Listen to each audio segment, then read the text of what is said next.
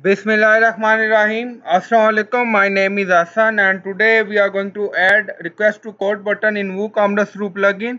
Before starting work, it's my request, please subscribe my channel. Thank you. Now back to our work. So we are in dashboard. On left side you see plugins. So click on add new.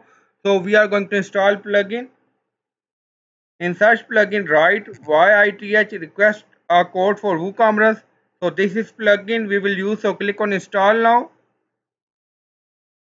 and then click on activate it.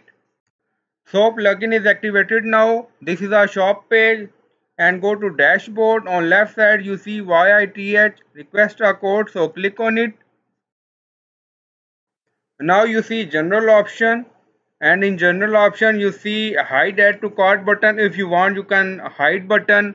If you want you can hide prices also. Now you see add to cart position on single product page in line with add to cart or underneath. So you can select position according to your requirement.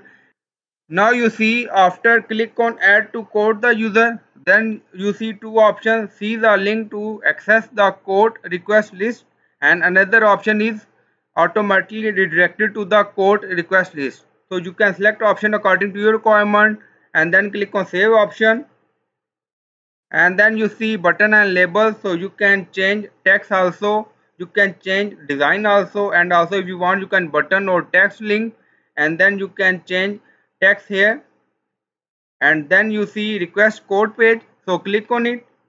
In request code page you see request a code page, so you can create a page or select page from the drop down list.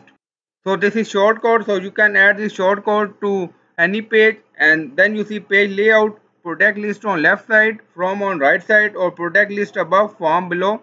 So select product list on left side and form on right side and then you see show update list button, text and privacy enable and then you see I have read and agree to website term and condition and request a code privacy policy and then click on save option.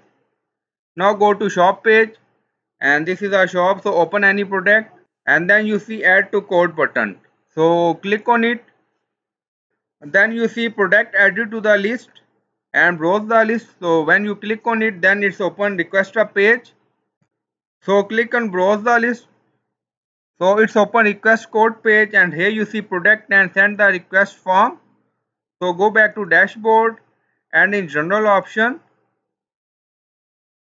here you see after click on add to code the user, then see the link to access the code requested list and another option is automatically redirected to the code requested list. When we enable this and save option, so open any product again like this, click on product and then click on add to code button, then it redirected to request a code page automatically. So in this way you can add request a code button in WooCommerce. I hope you like this video. Please like, comment, share, subscribe. Thank you for watching.